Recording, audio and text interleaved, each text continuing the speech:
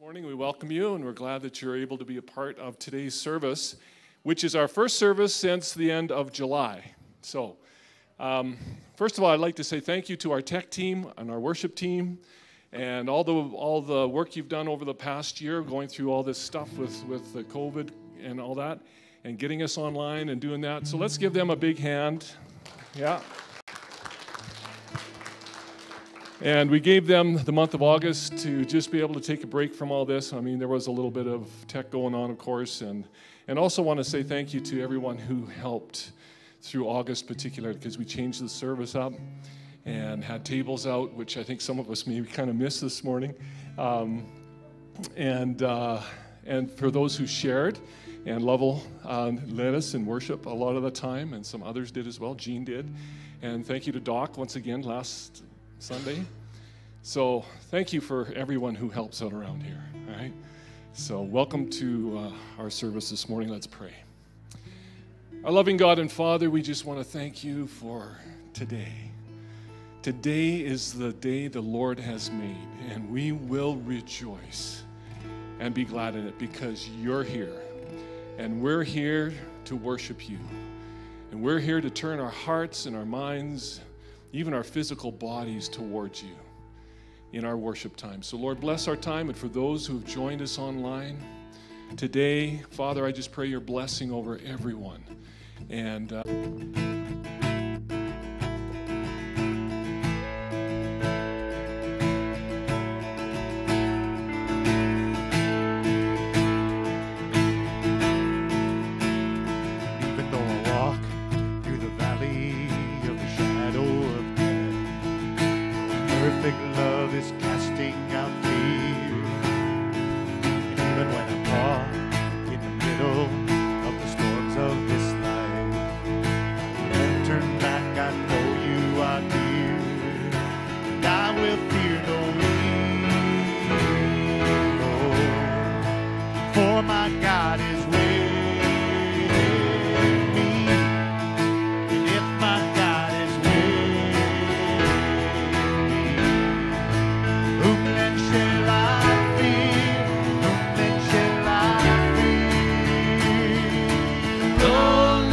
you never let go through the calm and through the storm. Oh no, you never let go.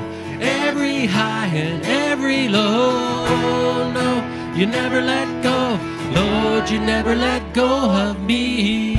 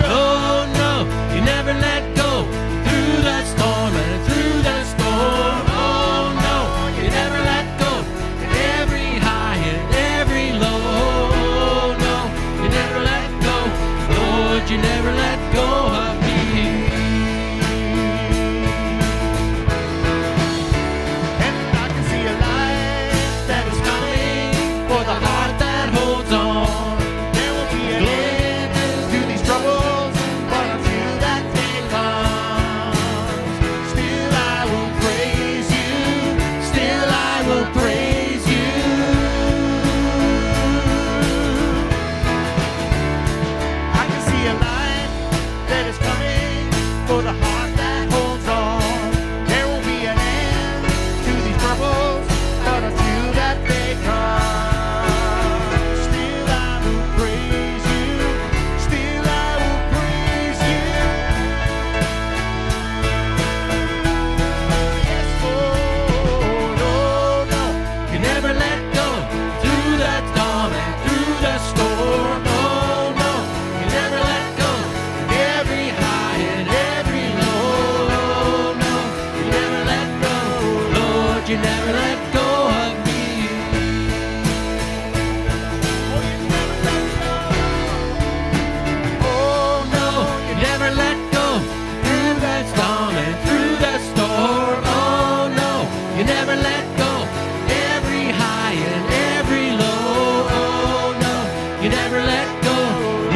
Lord, you never let go of me.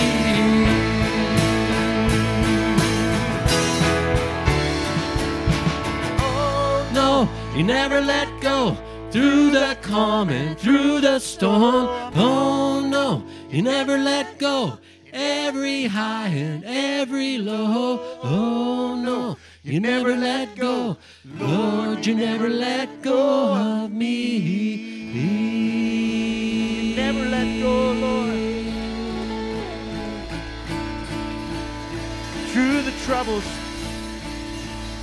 you never let go, Lord.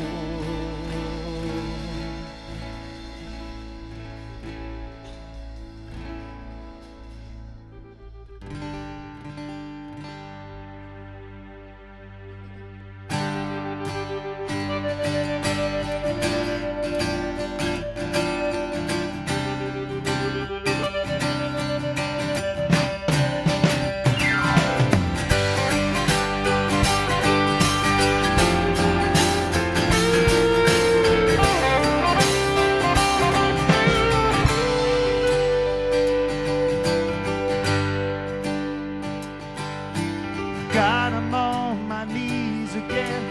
God, I'm begging, please again. I need you. Oh, I need you.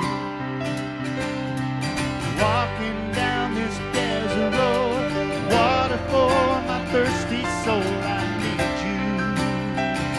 Oh, I need you. Your forgiveness is like sweet, sweet honey on my lips. It's like the sound of a symphony in my ears. It's like holy water on my skin.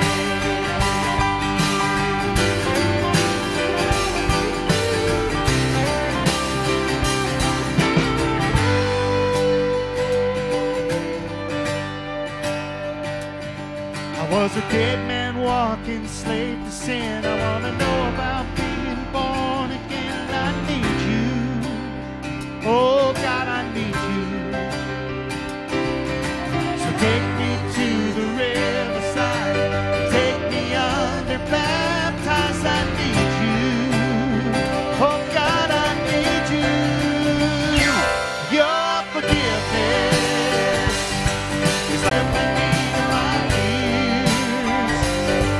It's like holy water. Your forgiveness is like sweet, sweet honey on my lips. It's like the sound of a symphony in my ears. It's like holy water on my skin.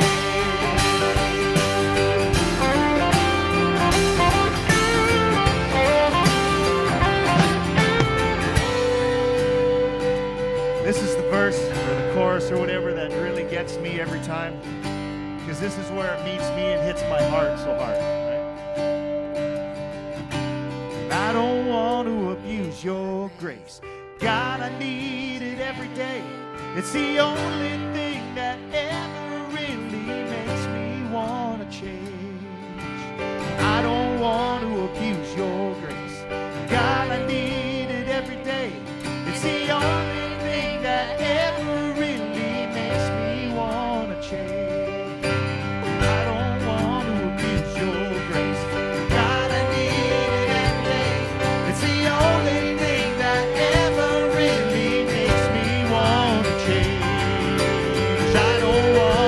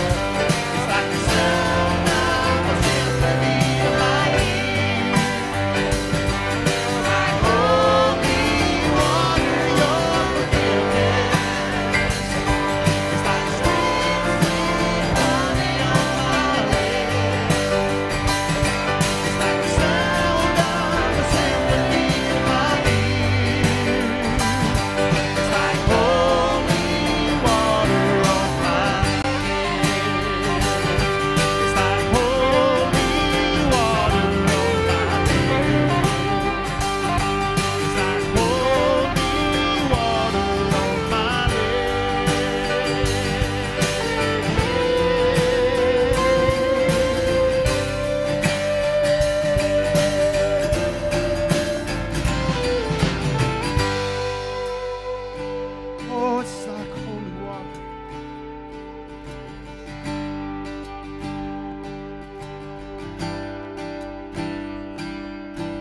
And I don't want to abuse your grace. God, I need it every day. It's the only thing that ever really makes me want to change. And I don't Want to abuse your grace. God, I need it every day.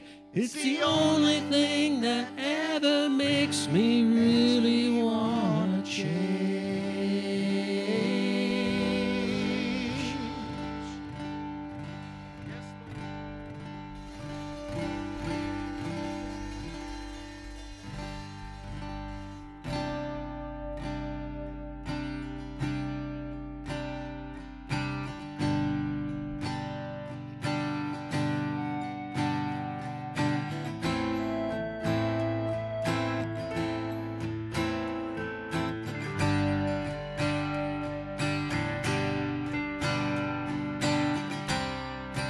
walking around these walls.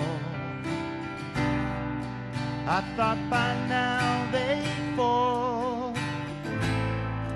but you have never failed me yet.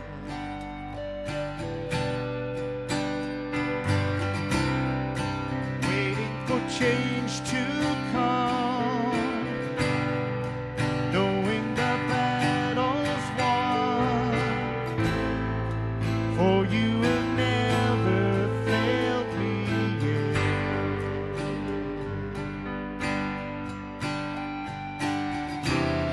Your promise still stands. Great is your faithfulness, your faithfulness. I'm still in your hands. This is my confidence. You've never failed me yet.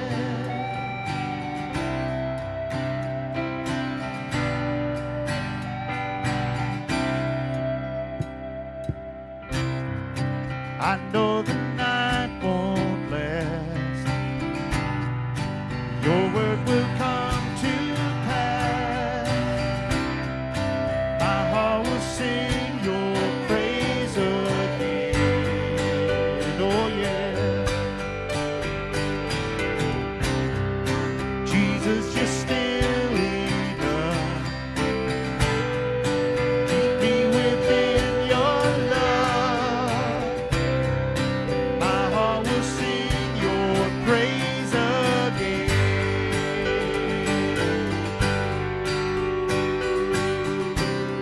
Your promise still stands. Great is your faithfulness, your gratefulness. I'm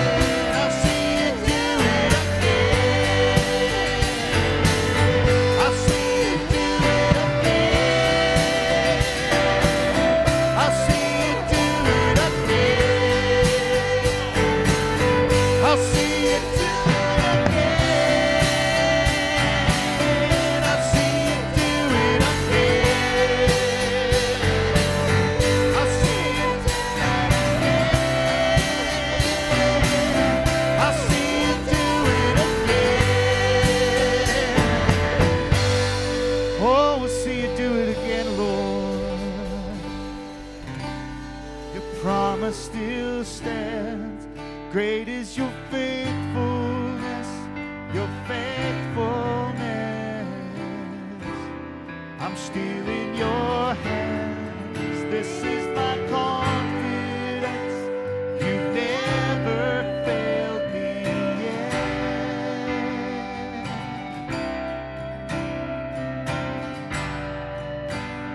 You've never failed me yet. And I never will forget that you never failed me yet. And I never will forget that you never failed me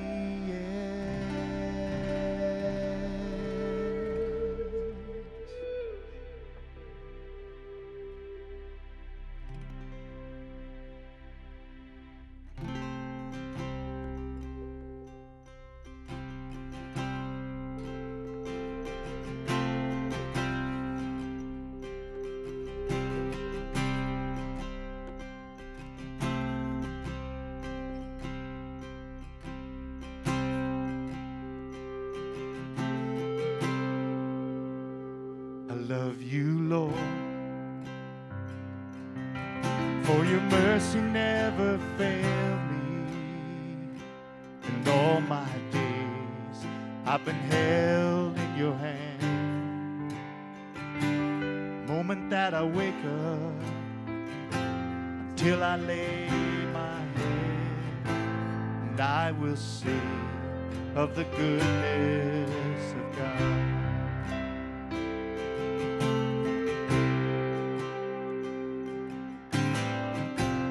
All my life you have been faithful.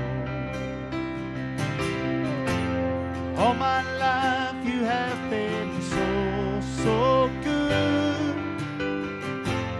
Every breath that I am able, oh, I will sing of the goodness of God.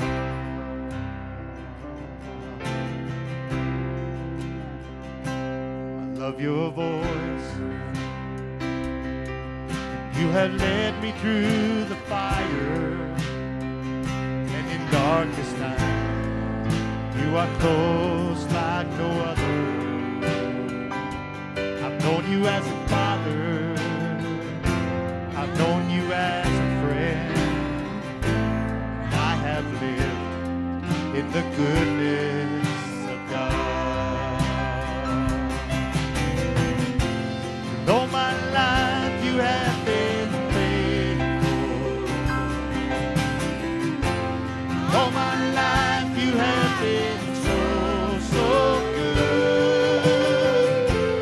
Every breath that I am able, oh, I will sing of the goodness of God. 'Cause your goodness is running after, it's running after me. Your goodness is running after, it's running after me. With my life laid down, I surrender now. I give you everything. Your goodness is running after, it's running after me. Your goodness is running after, it's running after me. 'Cause your goodness is running after, it's running after me. With my life laid down, I surrender now. I give you everything. Your goodness is running after, it's running after me.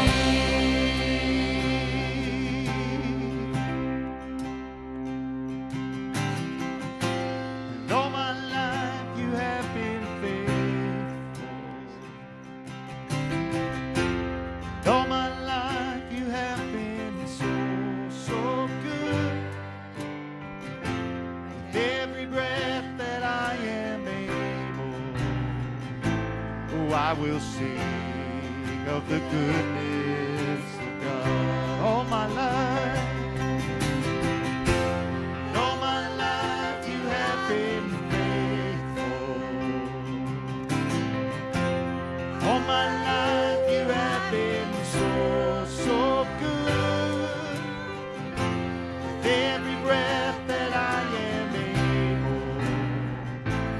I will sing of the goodness of God. Let's just sing that out together one more time. All my life you have been faithful. All my life you have been so, so good. With every breath, all my life you have been faithful. All my life you have been so, so good. With every breath that I am able, I will sing of the goodness of God.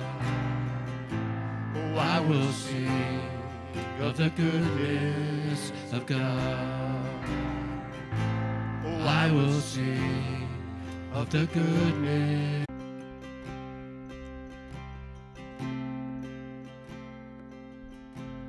Amazing grace, How sweet the sound that saved a wretch like me.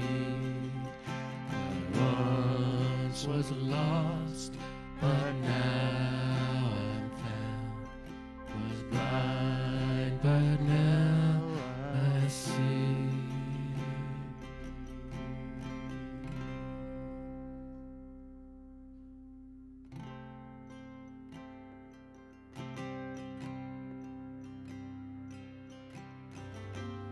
Amen.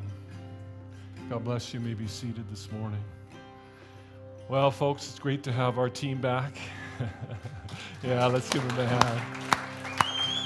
Yeah. You know, it's wonderful to be able to express worship in all the multifaceted ways that He allows us to do that. And sometimes it's quiet, sometimes it's got more volume to it and more instruments, and sometimes it's just being still and know that I'm God. Amen. Really, the whole process, the purpose of worship is to bow before Him. Proskuneo, toward, to kiss, is what the word is in I believe it's the Gospel of John. And, you know, kiss is that intimate thing that we do, right? Where you get close to your child, close to your wife or husband or spouse, and you have that moment of heart-to-heart intimacy. And God invites us to come before Him and worship and bow before Him. And so we do that this morning. So, Father, we do that in our hearts today. Thank you so much for allowing us this privilege of worship in music, worship in the Word, worship in our quietness, worship in every form that you lead us into, Lord. But it's all about our relationship with you and closeness with you. So, Lord, even as I pray this morning, I pray you bring our hearts and our minds and our soul and our spirit and just bring us into that place of worship where we revere you, where we stand in awe of you, where we look upon your face and behold the beauty of the Lord. And we gaze upon you. And in that gaze, there's so much happens. All our fears and concerns just get lesser and lesser. And we need that today. Lord, we need to just gaze upon you. We need to look upon you, find you, seek you. Lord, on behalf of every one of us here this morning in this room, and on behalf of those who are tuned in today online, we come before you and we seek you. We ask that we would be able to see just a bit more of you through your word, through the atmosphere of worship. And in the inner hearts, there'll be the light that would shine brightly in the midst of a dark world. And we thank you that you are always faithful. Just as those words says, with our lives laid down, we surrender now. And we do that even this morning. In Jesus' name, amen. Amen. What a great song. What a great bunch of songs this morning. And again, we welcome you this morning for those who've joined us. And I've been away a bit over August, and so it's good to be here with you this morning. And so thank you for joining us today. And online, of course, we welcome you back for those who have missed our services over the last 5-6 weeks. So we're glad to be here. Just a couple of announcements before we go on. We have our giving online that you're welcome to use by way of e-transfer, and that information is available at the door, as well as there's tithing envelopes, and there are also a basket there. So that's what we're doing right now as we continue on. You can go ahead and stop at the table and take care of tithes and offerings when you depart, if you haven't already done that on your way in, or else use the e-transfer, which works very well. This week, I'd like to invite the men to come. We're going to have a Thursday night, 7 o'clock, for our men's meetings to start up, and we'll talk about what we'll do and just get together for coffee and fellowship. So men on Thursday night at 7 o'clock. Now, Kathleen, I think you had posted something about the ladies group. Do you have anything you can tell us? So a week from this Wednesday? Okay. Okay, at your house? Book of Acts. Okay. Okay, so please, ladies, see Kathleen for a Wednesday morning ladies group that is going to be meeting, okay? And I know if you're on our WGM family, you will get other posts there about things that are happening. And one of those is with our youth as we join together with Lucas and Brenda Church, who are leading the youth group in a combined fashion between Leslieville and ourselves here at Withrow. And so you're welcome to be a part of that if you have youth in the teen years. Again, I apologize that we don't have children's ministry this morning. Both Laurel and Denise were unable to be here, and so we don't have that in place for you. So I'm going to try and be as to the point as I possibly can this morning. No guarantees, of course, but we'll try, okay? And so we're going to get into the word here. I think that's all I need to mention. On September 25th, the kids ministry is kind of a kickoff for the fall, is going to be taking a group of whoever would like to join with the children's ministry. So if you have children in children's ministry and your families, they're going to the corn maze. That's a Saturday on the 25th of this month. And so just coming up shortly. And if you haven't already, please get tickets from Denise. If you'd call her or get a hold of her. Brittany. My other mother, Brittany. Mother, no, boy, we're going way too far. Scratch that. Don't even let that go out online. Thank you very much. Stop talking.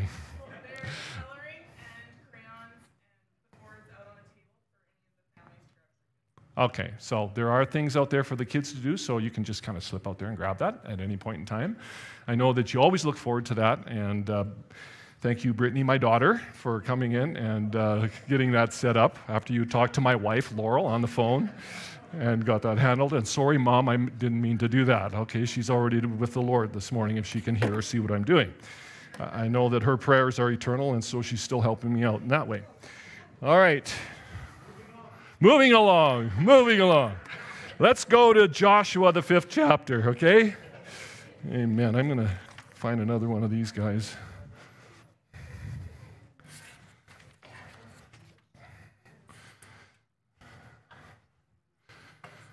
Well, it's good to be back. I don't know if you feel the same way about that, but first, okay. So actually, before we go to Joshua 5, we're going to go to Ephesians chapter 1. And sorry, Shelley, I didn't give you those scriptures ahead of time, but Ephesians, the 1st chapter, and you're so quick on the trigger back there, I'm sure you'll find it before I do. So Ephesians, the 1st chapter, and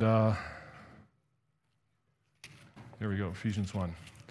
All right, we're talking about Joshua in this series, so we're kind of picking up from where we left off back before the summer, okay? So going back to the end of July, and it's great to have the Lumen-Claws with us, John and Sarah. And they came and helped us out. Right on. You know, it's always funny, the guests get the claps, I never do, so I'm not offended by that. But anyway, no. I am really going to get myself in trouble this morning if I quit doing what I'm doing. You folks are going to be heading off back to your mission field in about 2 weeks, right?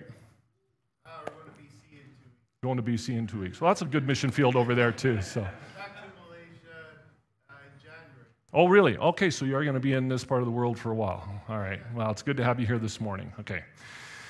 All right. Well, Lord, help me because I need it, and thank you. Ephesians chapter 1. And it says in verse 10b, in other words, towards the end of verse 10, it says in Ephesians 1, verse 10. Well, let's read the whole thing.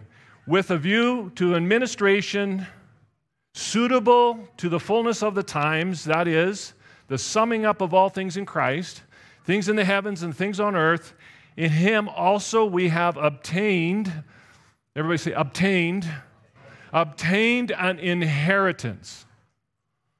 We have obtained an inheritance. Obtained an inheritance, having been predestined according to the purpose, his purpose, who works all things after the counsel of his will. So God has an inheritance that we have already obtained. It's been guaranteed and given to us.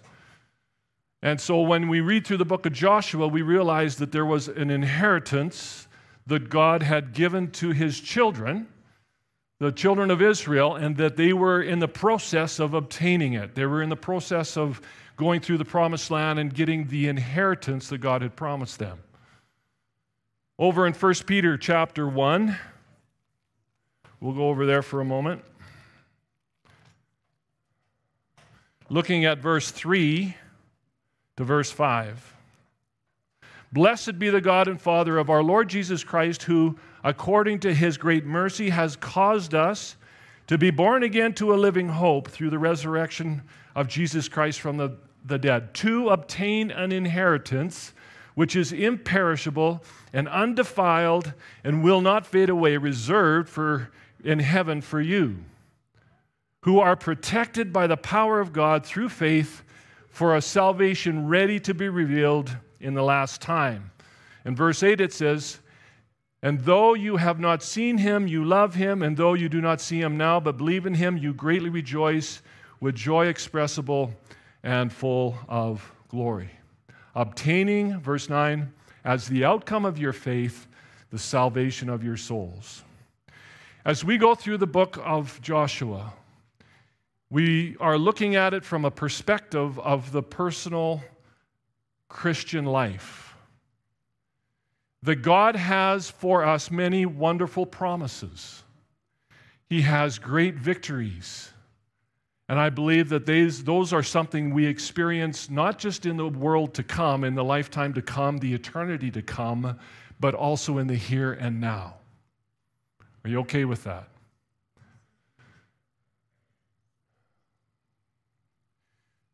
Thy kingdom come, thy will be done on earth as it is in heaven. There is an inheritance in the heavenlies that we can pray would come and be a part of our experience now. The peace of God, the rule of God, the kingdom of God is his rule. It is his order. It is his will. So in this life, and obviously in the life to come, there are promises that God has given to us that we are in the process of obtaining. And so I believe God wants to give us victory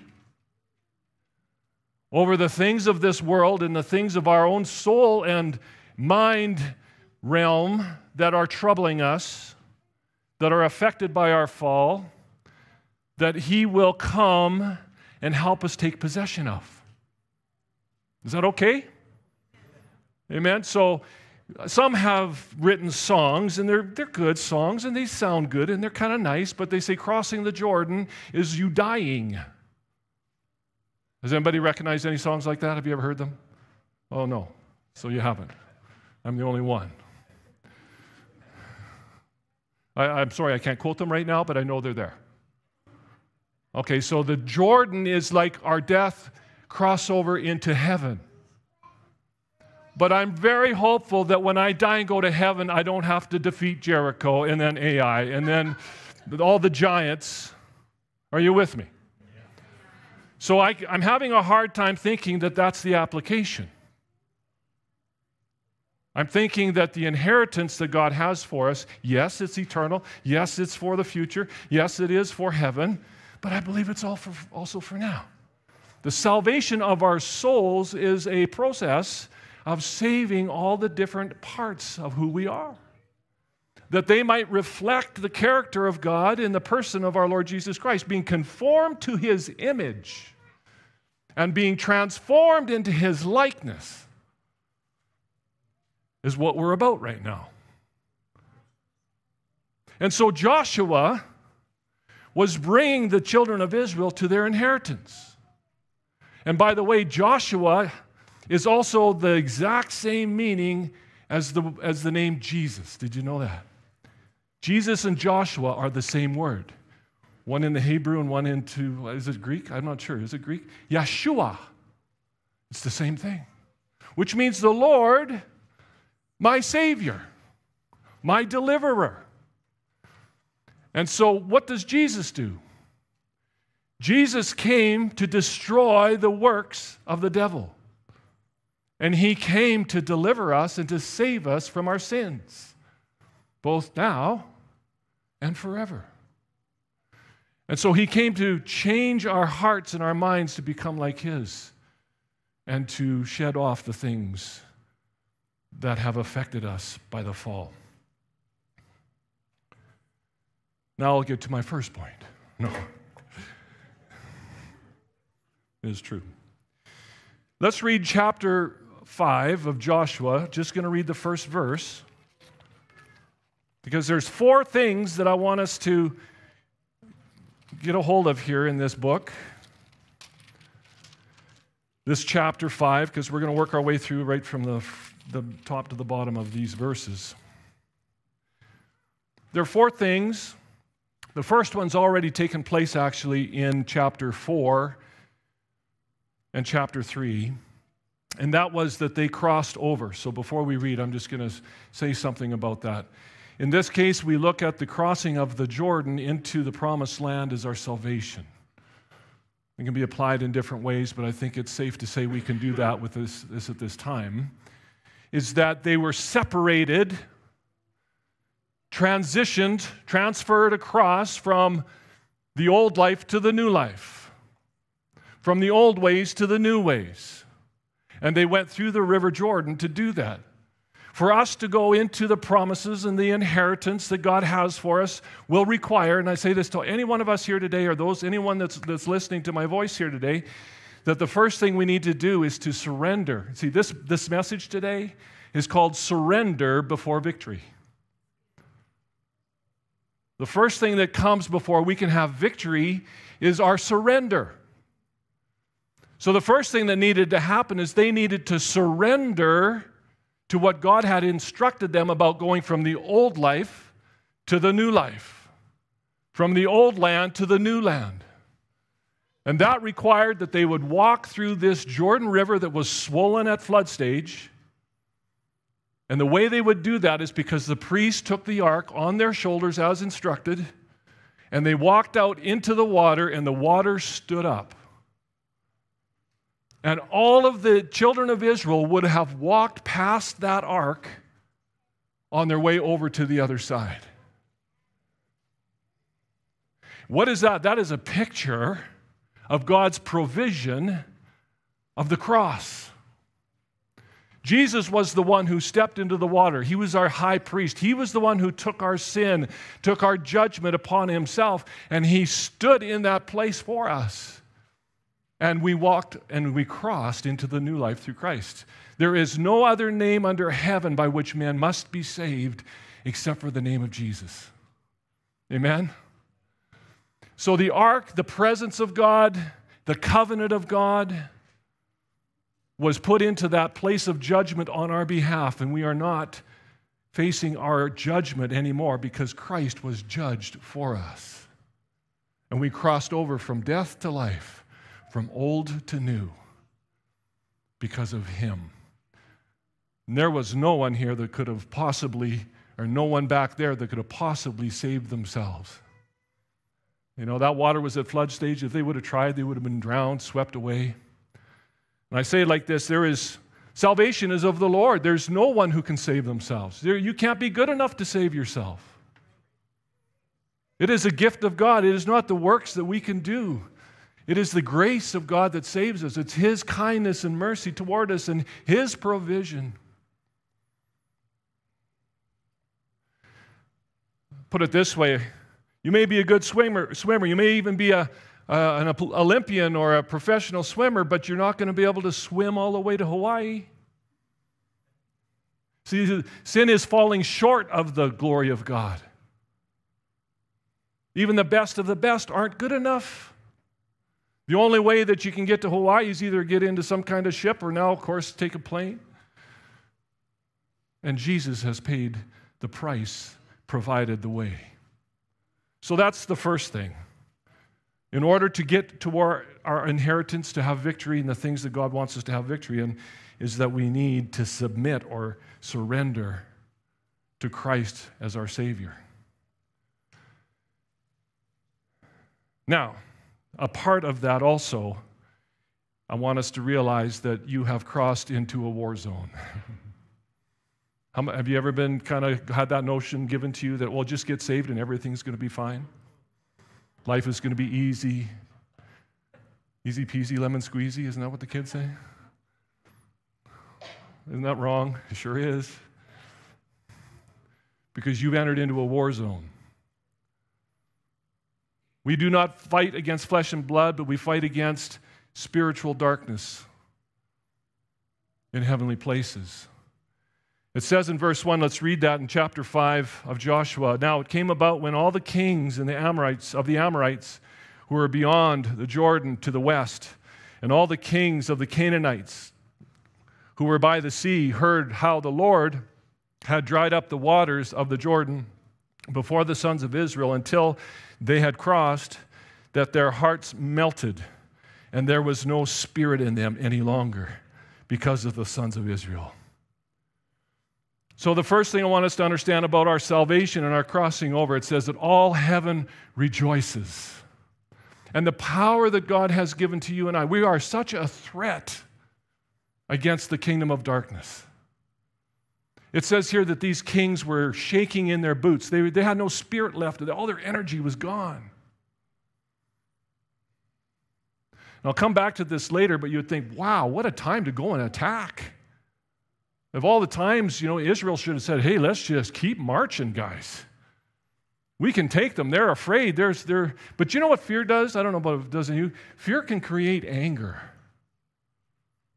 Because fear of loss, you're going to lose something, you start to get really troubled by that. And later on in the book of Joshua, we'll find that all these kings, probably who fought with each other a lot, started to come together and ally together to fight against Israel. And so this nervousness and fear that they had would turn into anger and resistance. In our soul realm, we know that the enemy does not like to give up his turf. The anger, the bitterness, the resentment, habits. Are you with me? The enemy doesn't like to give up strongholds, all those things that kind of keep us held back from the fullness of God. Those things are the enemy's turf in some sense. We're saved. Don't feel like you're not saved. You're saved. You got to cross the river. But there's more work to be done. There's more land to be taken. And that's what we're talking about this morning. And so all these enemies would eventually come together to fight against them. And obviously, if they would fight against them from day one. So what did Joshua do? Or what did God speak to Joshua that he should do? They're across the Jordan now, and you think, well, the next thing, of course, let's go and take Jericho. But they weren't ready yet. There were some very important things that had to take place. And the first thing, let's read about it in verse 2 to 9. And he said to Joshua, At that time, the Lord said to Joshua, "Make for yourself flint knives and circumcise again the sons of Israel the second time." How many times? It's like, really? Let's go to war. I'd rather go to war than be circumcised. Thank you very much. Huh?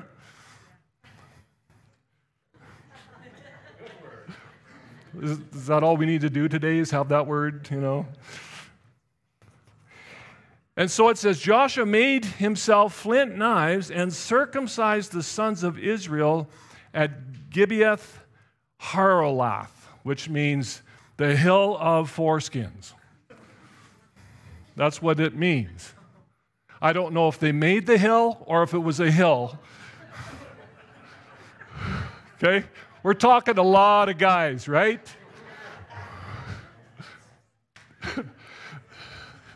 You'll have to ask for the video. That's all I could say. Anyway, that's what the name of the place was, the Hill of the Foreskins. I'm glad I'm from Withrow. Withrow sounds really good to me. Withrow, I guess. I don't know. So instead of going on to war at a time when they think the enemies are vulnerable, he makes them vulnerable. He makes them in a place of awkwardness. He says, I need you to do something first before you go to war. We need to circumcise. Now it says circumcise again. It wasn't that they were doing a second circumcision on anyone. What it was they hadn't circumcised the young generation. The older ones who died in the wilderness had been circumcised, but they had failed to bring circumcision into their families.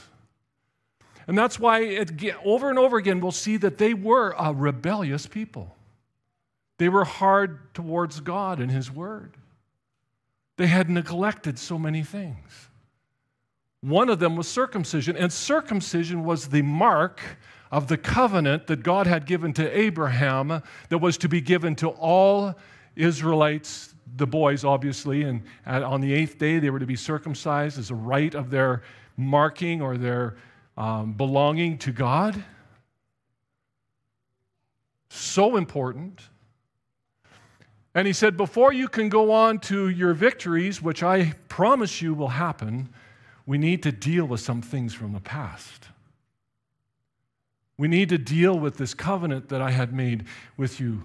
And he says, you need to be circumcised. Sometimes God doesn't make sense. Sometimes He asks us to do things that we're like, really?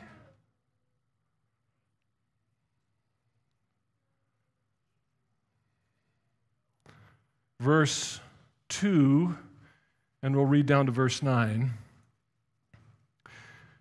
Okay, I'll go to verse 4. We already read verse 3. This is the reason why Joshua circumcised them. All the people who came out of Egypt who were males, all the men of war, the ones who came out of Egypt, in other words, the older generation, died in the wilderness along the way after they'd come out of Egypt. For all the people who came out were circumcised, but all the people who were born in the wilderness along the way as they came out of Egypt had not been circumcised. For the sons of Israel walked 40 years in the wilderness until all the nation, that is, the men of war who came out of Egypt, perished because they did not listen to the voice of the Lord, to whom the Lord had sworn that He would not let them see the land which the Lord had sworn to their fathers to give us, a land flowing with milk and honey. Their children whom He raised up in their place, Joshua circumcised. For they were uncircumcised, because they had not circumcised them along the way. This really reminds me how important it is to lead our families in the ways of God as best we can. I know that there's no guarantees, and the kids will make their choices. But mom and dad, let's do as best we can to teach them the ways of God and to lead them in the things of God. It says, train up a child in the way he should go. When he's older, he will not depart from it. Important. In fact, it's a lot easier on them to be able to make, bigger things or do things that God wants them to do if we teach them when they're young. That was probably pretty tough for the 30 and 35-year-olds and the 39-year-olds to catch up on what they had missed. I'm not trying to project any kind of guilt here. It's just a reminder to us to follow the Lord in his ways as parents for our children. Amen? Now, we realize, too, that circumcision today is understood in a different light. Circumcision is the circumcision of the heart. Paul taught very clearly that circumcision or uncircumcision is really nothing, but it has to do with the faith of the heart. And when we come to Christ, he is the one who circumcises the heart. And out of that comes various things. And one of those is baptism. Water baptism is, in my mind, my view, a picture of our circumcision. It is the identity with the covenant. That doesn't mean you're not saved if you haven't been water baptized, but it sure is a good idea. Amen? You okay with that? That was weak, but okay. Amen. There we go. So the second thing was God wanted to renew their covenant. And it says in my footnotes that after 3 days they revived.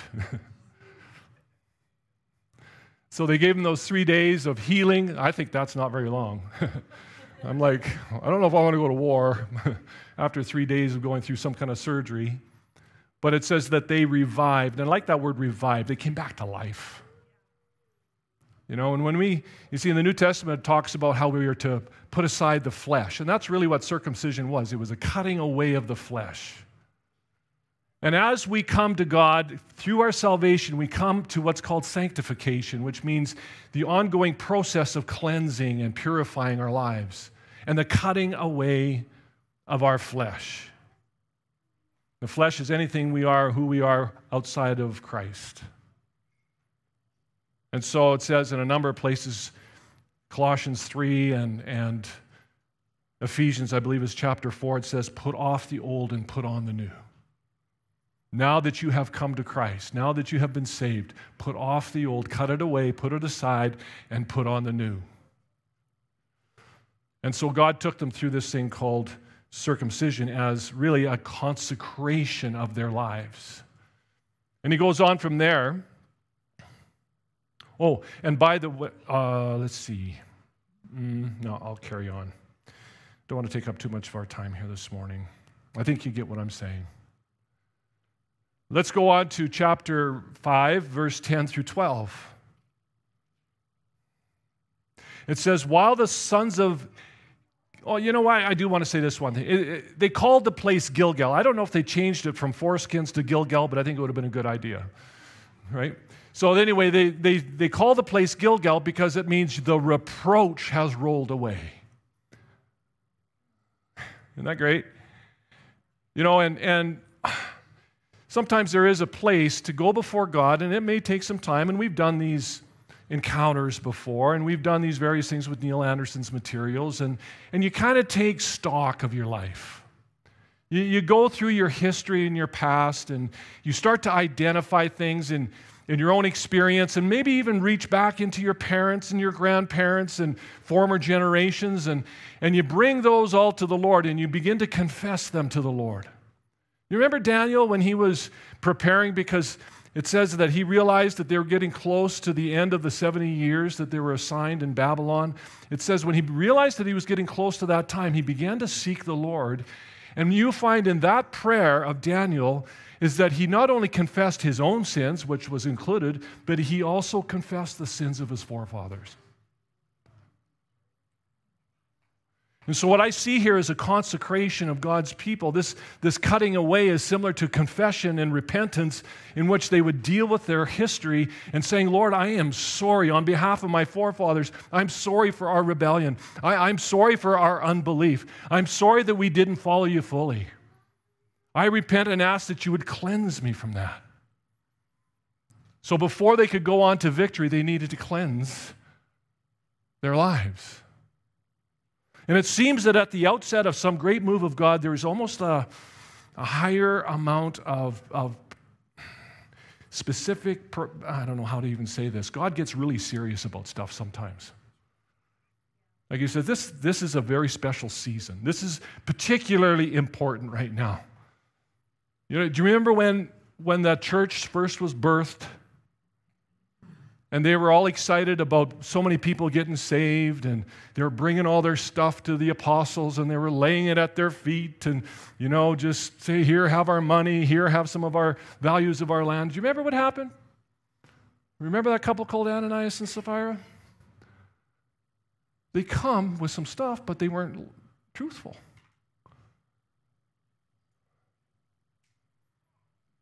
And they were judged for that. And Ananias and Sapphira were dropped dead because they lied to the Holy Spirit. Well, I wonder how many times we've lied about something. But it seemed at the outset of that move of God, there was a particular seriousness about it. I just say that as kind of a side point, just something to note. God was very serious about setting out on this journey to make sure they dealt with these things in their lives. Thank you, Lord. Okay, the third thing. Reading verse 10 to 12 of chapter 5. While the sons of Israel camped at Gilgal, they observed the Passover on the evening of the 14th day of the month on the desert plains of Jericho. And on the day after the Passover, on that very day, they ate some of the produce of the land, unleavened cakes and parched grain. The manna ceased on the day after they had eaten some of the produce of the land, so that the sons of Israel no longer had manna, but they ate some of the yield of the land of Canaan during the year. Big thing changed. It's like one step of obedience to what God wants will open up a door. You're quiet here this morning. I can't help but notice this. Focus.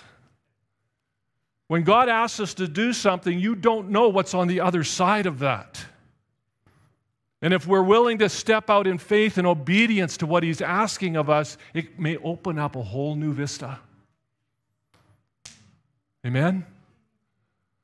When we start to go back to what we were supposed to do, you know, it says go back to those first things. You know, it says you've lost your first love. Go back and recover that first love.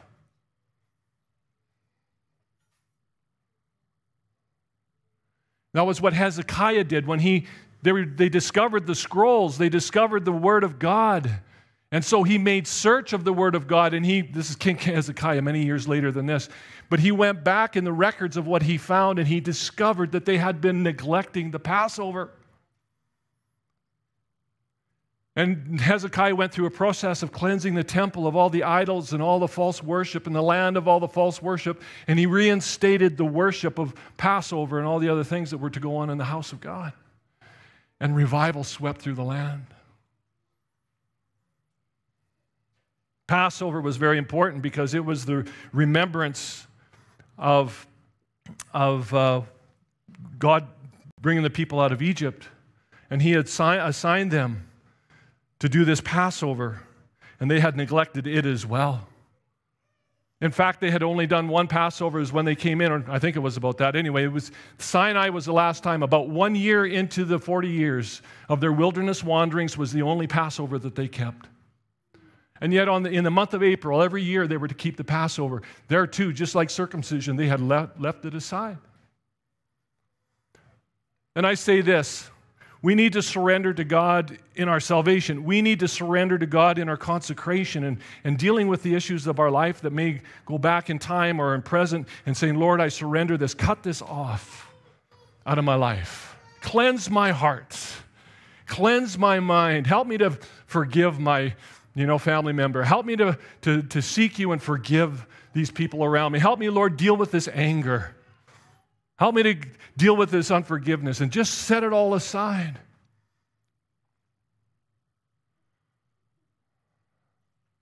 And thirdly, we need to submit ourselves to our worship life.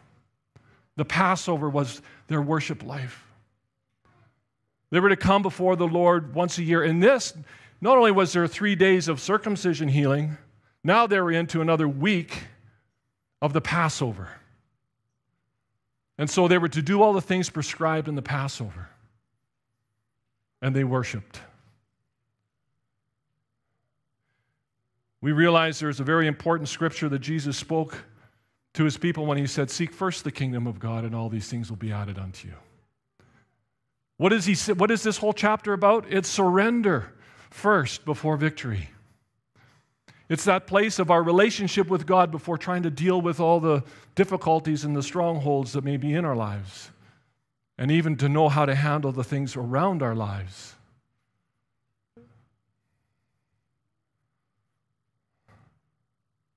So 3 days, so 13 days, basically 2 weeks. So backwards to any general or any commander that would go in and say, okay, these guys are vulnerable. And he said, no, first of all, we need to make ourselves vulnerable. Do you remember that part of Scripture? And I don't have it in front of me to quote, but God says, my ways are higher than your ways. My thoughts are higher than your thoughts. And he says that the way I'm going to handle this may be very contrary to your thinking. It may be kind of backwards from what you think, but I want you to trust me. Submission is always the healthiest way to go with God.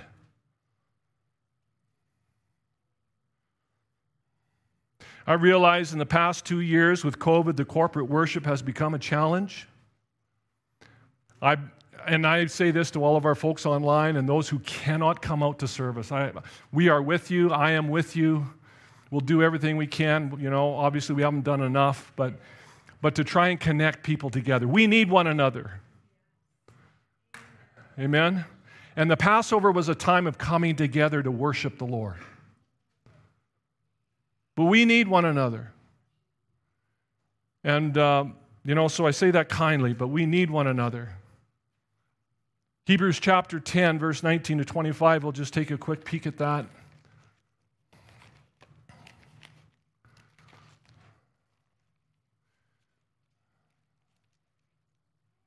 Hebrews chapter 10, you've heard this before, but I'm going to read it. 19 to 25. Therefore, brethren, since we have confidence, and please understand that the people in Hebrews were under a lot of persecution. They were even having to give up their properties. And the writer says, do you remember how it is you gave up your properties with joy? Ooh, we're not quite there yet, are we? Let's hope we don't ever get there. But they realized that they were a suffering church. They realized that the world didn't like them. That was pre-Christian culture. Before Rome came and made it the religion of the world at that time. So then there was the Christian culture in which Christianity has highly influenced our cultures. And now I dare say we are post-Christian, where Christianity now is looked down upon. Perhaps we're even going back to what it was like pre-Christian, where we're going to find ourselves as a persecuted church. I dare even talk about it here when we've got the Leuben-Klaus with us, because they've probably seen things that we've never seen and know about things that we will never know about. But he goes on to say this. In that context, he says, therefore, brethren, since we have confidence to enter the holy place by the blood of Christ, by a new and living way which he inaugurated for us through the veil, that is his flesh. And since we have a great priest over the house of God, let us, the word us is repeated in this passage of Scripture many times. Let us draw near with a sincere heart in full assurance of faith, having our hearts sprinkled clean from an evil conscience and our bodies washed with pure water. Let us hold fast the confession of our hope without wavering, for he who has promised is faithful. And let us consider how to stimulate one another to love and good deeds. And so I asked myself, how much of that are we doing? Guilty as charged. Our focus is on, well, you know what our focus is on. I don't even have to talk about it. I'll leave you to guess about that.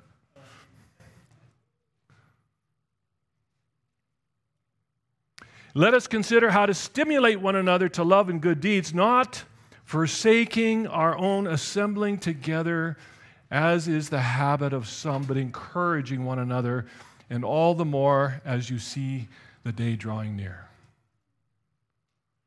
It's easy to get a new habit. And I dare say, and I say this with grace, please understand this, I could be a hermit. Anybody else here? Would you make a good hermit? I would make a good hermit. Every once in a while, maybe once every 6 months, we'd check out with each other. But I could, honestly, as I get older, I could hermit better. And we could sit down and have a conversation about why that is, but I won't. But COVID has made a great opportunity to hermit. Like, it totally legitimizes the whole thing. Now, again, please forgive me already while I speak. Just extend grace to me. I know I may offend some a little bit here. But there are some, in some cases, that cannot come and best not come, and really got to be careful about involving themselves in a group of people. And I honor that. I respect that in totally. But I want to say to those of us who can meet with people in your fellowship, whether it's a small group or a larger group, you need it. I need it. And I find that as I've drawn away for a period of time and say, oh, I think I'll just stay here, but I come back in and I say, oh, boy, did I need that. We need to worship the Lord. Yes, privately. Yes, perhaps even in a very small group, but we need to worship the Lord corporately as well. And may God make that more available to us as we go along in these days. Thankfully, right now, it's not too bad. But maybe what that looks like in the days ahead, I don't know. There's a lot of things we don't know what's going to happen at this point in time. So if that makes you kind of upset with me for saying what I just said, please forgive me, and you have to, because the Bible tells you have to. Okay. Now, let's get to the last. Am I doing okay time-wise? I'm not stretching you out too bad here, moms, dads? I know that kids kind of have this tank, and it's about full right now, so hang in there with me for just a few more minutes. Verse 13 of chapter 5 of Joshua. The 5th chapter, looking at verse 13.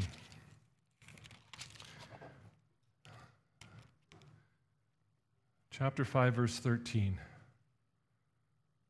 And it's so cool that no longer did they have to eat just the manna, but they got, and that would be kind of frightening, but it would be kind of cool, won't you think? It's like you get something else in your diet, And it was a gift. I mean, they just reached out and grabbed the produce of the land. They didn't even have to plant this stuff. God brought it to them, gave it to them as they entered the land. All right, verse 13. Now, it came about when Joshua was by Jericho. So here they are between the Jordan and the Jericho and Jericho.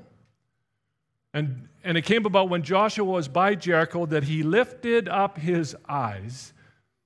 He lifted up his eyes. Chances are he was probably praying. Joshua was a praying man. It could have been that he was just in prayer as he was saying, Lord, what do you want us to do? We need to know how to do this. And he lifts up his eyes at one point, it says. And he looked, and behold, a man was standing opposite him with his sword drawn in his hand. And Joshua went to him and said to him, are you for us, or are you for our adversaries?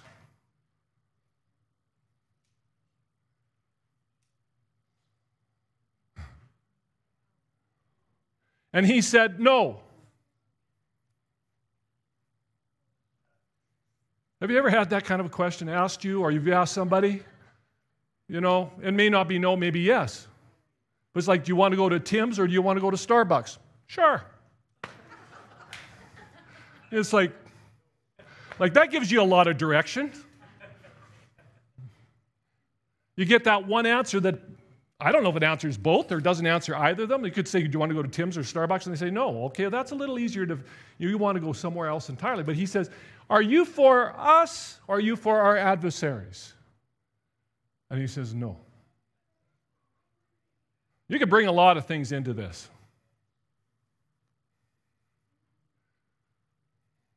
Bring your politics into this.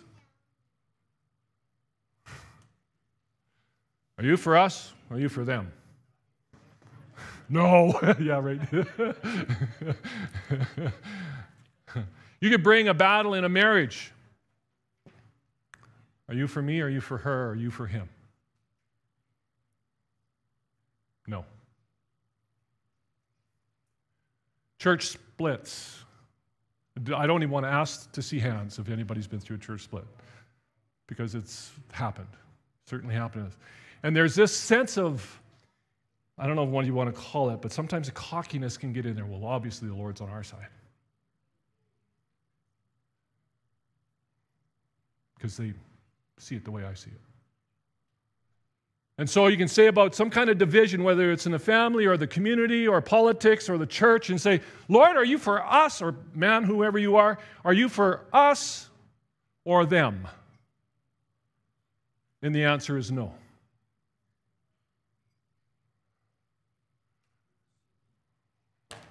Are you for the vaccination or are you not for vaccination? Boy, I'm stepping on things now. I just went from preaching to meddling.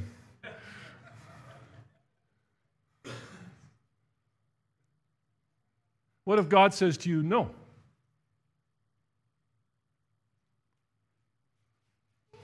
He says, I want you to lift your eyes up a little higher.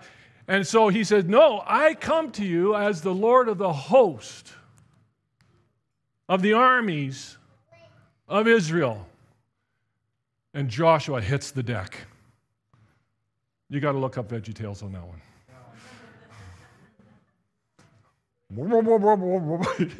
Anybody ever seen it? You know, this guy, what are you saying? It's like, Josh is, was it Tom or Larry? I don't know which one of the characters. Anyway, he is on his face in the sand, and you can't hear a word he's saying, but he's muttering something.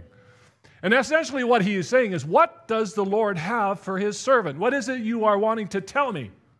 Because he recognized that he was before God.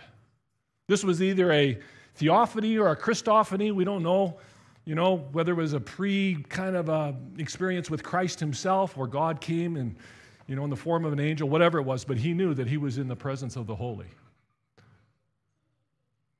And he fell on his face. Okay, God, what is it you want me to know?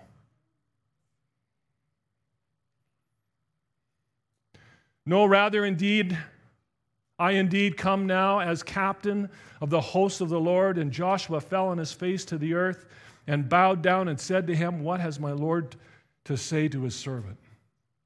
And the captain of the Lord of hosts said to Joshua, remove your sandals from your feet, for the place where you are standing is holy. And Joshua did. God just ramped it up. In a sense, what he's saying, this is not your battle. Yes, it's your battle. I'm going to bring you in. I'm going to fight for you and you with me. But I want you to know very clearly, this is my land.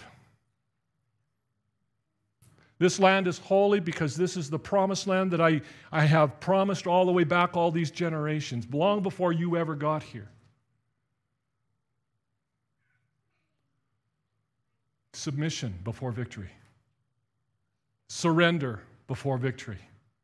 Before Joshua could go into the land, go into Jericho and whatever it was, he had to be fully submitted to the lordship of God.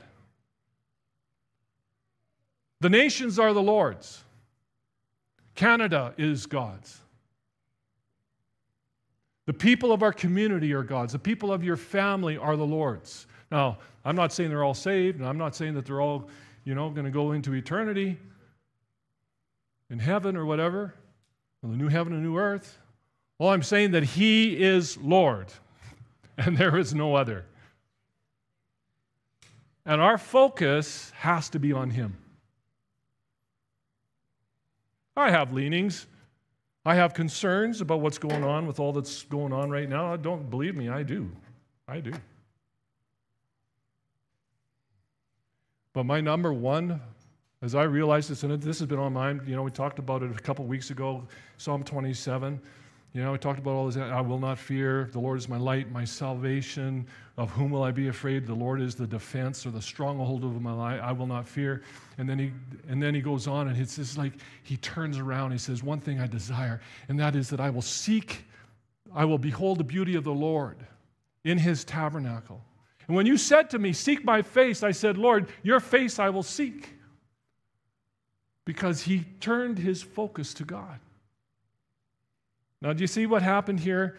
You see, it kind of ends, all of a sudden just ends. Remove your sandals from your feet, for the place where you're standing is holy. But what took place very following that, we're going to go into this next time, is he gave him some very specific instructions about Jericho. But it was the only time he told them to win that battle in that fashion. The next time they took it upon themselves just to go on into Ai, that's going to be no problem. It's just a little town. We can handle that. They didn't seek the Lord. They did not inquire of the Lord. And they got beat. God in his grace took the mistake and turned it around to be used for their advantage as they went before the Lord. See, this wasn't about Joshua. This wasn't about even the children of Israel. Ultimately, it was about God. Does that make sense? Whatever it is that you may be facing, I may be facing, whether it's in our family or in our community or in our personal life, there is no other place to go than to him. To bow before him and surrender everything we are and all that we have and say, Lord, I am fully yours. Have your way. Things from my past need to be put under the blood of Christ. I'm here, Lord. What do you want to show me? Things in my recent past and people I haven't forgiven or people I've had, I've been at odds with. And maybe God would say, oh, no, you're not supposed to go over to their place and walk around their house 7 times and see if the walls fall in. And you may say, you know what? I want you to give them a call. I want you to maybe go have coffee. Or maybe just write a note. And just say, you know what, I'm really sorry. In regards to the whole COVID thing, I've said this, and I continue to say this. If people choose to not get vaccinated for reasons of which they believe very, very strongly, and they've looked into things as best they can for what we know, and they would rather not be vaccinated. And for those who do choose to be vaccinated, those who feel that this is the best thing to do and it would be most protective for my situation, in our circumstance, for reasons that I have, for the amount that I understand, I believe that's what's best for me. I want to say this very clearly. In either case, I am 100% behind you.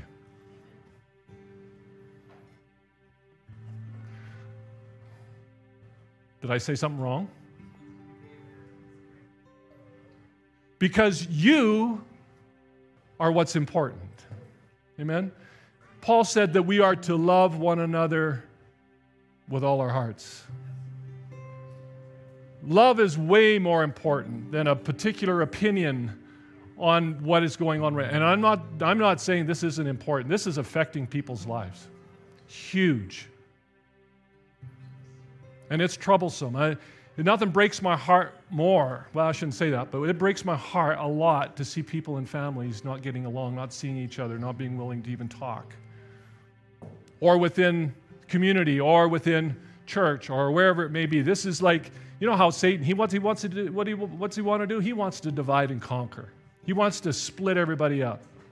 This has probably been one of the most challenging things, to keep believers and followers of Christ together in love. And if you look through the scriptures, we've done that before, but strive to keep the unity of the faith and the bond of peace.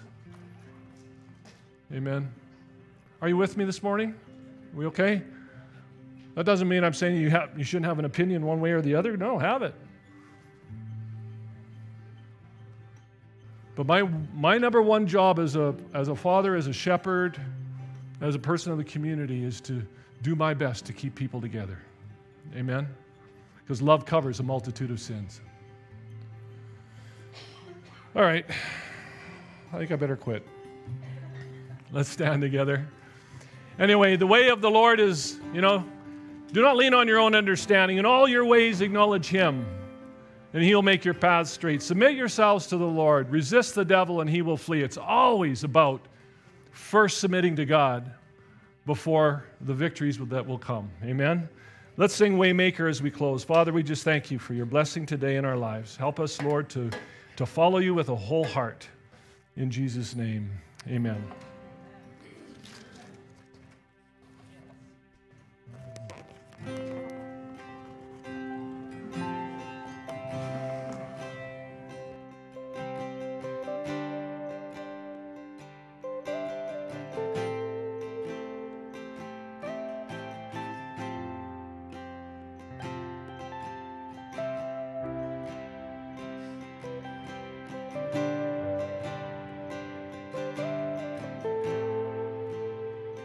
You are here, moving in our midst.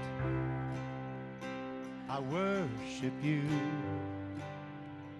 I worship you. You are here, working in this place. I worship you. I worship you. And you are here, moving in our midst. I worship you. I worship you. And you are here, you're working in this place. I worship you. I worship you. 'Cause you are Waymaker, miracle worker, promise keeper, light in the darkness. My God, that is who you are. 'Cause you are Waymaker, miracle worker, your promise keeper, light in the darkness. My God, that is who you are. And you are here, you're touching every heart. I worship you. I worship you. And you are here, you're mending every heart. I worship you. And I worship you. And you are here, you're turning lives around. I worship you, I worship you. And you are here, you're mending every heart. I worship you, and I worship you. 'Cause you are Waymaker, miracle worker, promise keeper, light in the darkness. My God, that is who you are. 'Cause you are Waymaker, miracle worker,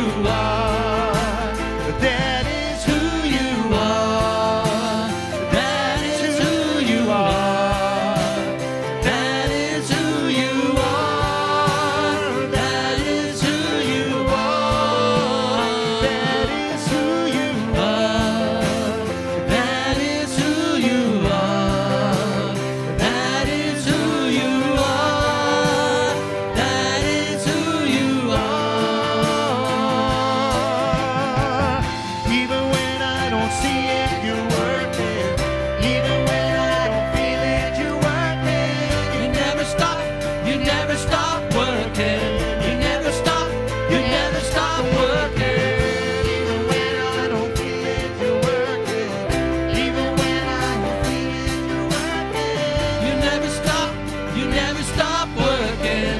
You never stop working.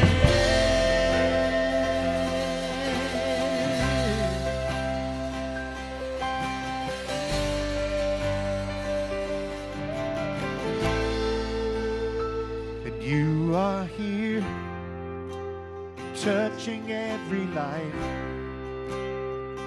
I worship you. I worship you. And you are here, you're meeting every need. I worship you.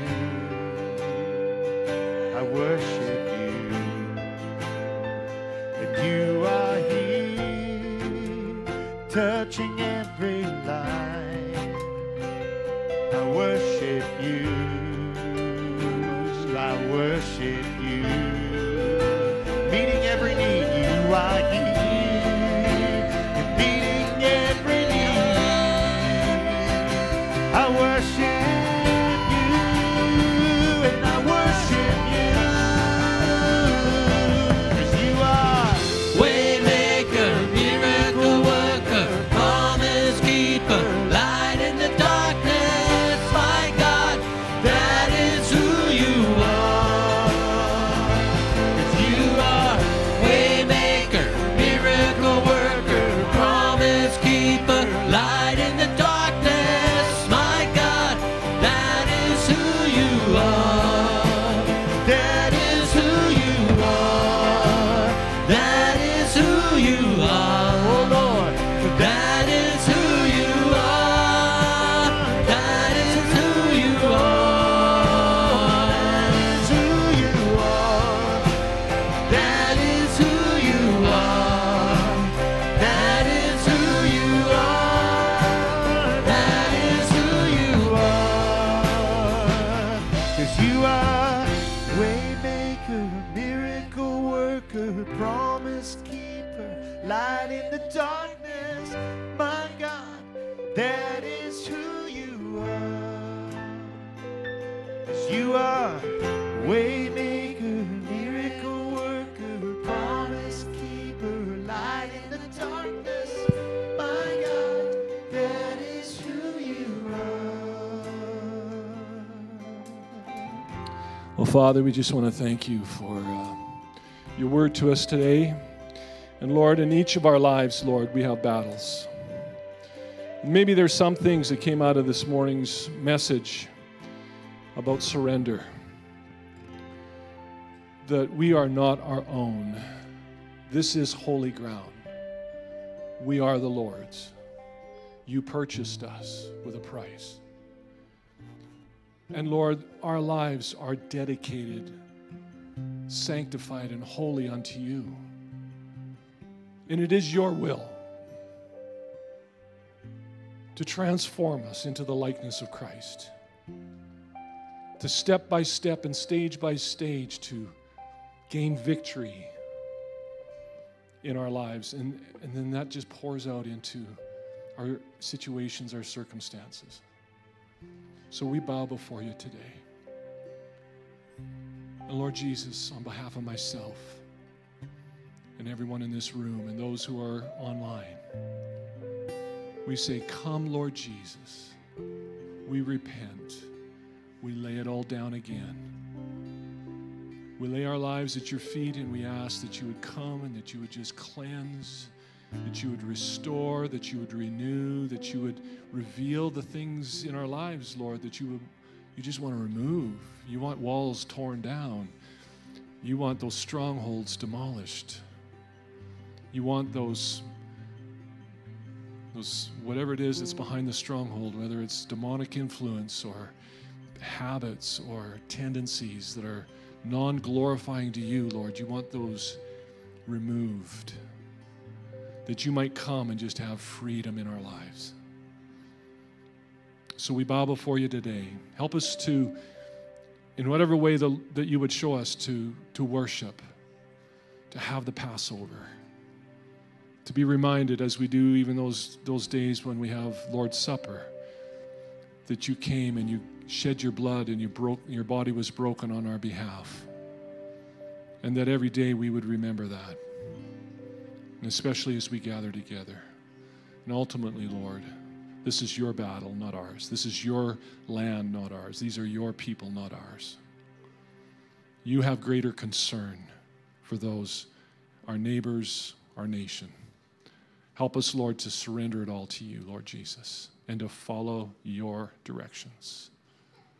I ask your blessing on everyone in this room today and those online, that the Lord will bless you, the Lord will keep you, the Lord will make his face to shine upon you and give you his peace. In Jesus' name, amen. Amen. God bless you today. Have a wonderful day. And if you want to talk, you want to pray about something, you want to just share anything with me that's on your heart today, you're welcome to do that sometime as we make our way out of the room, make our way out of the building. Why don't you love on one another in whatever way.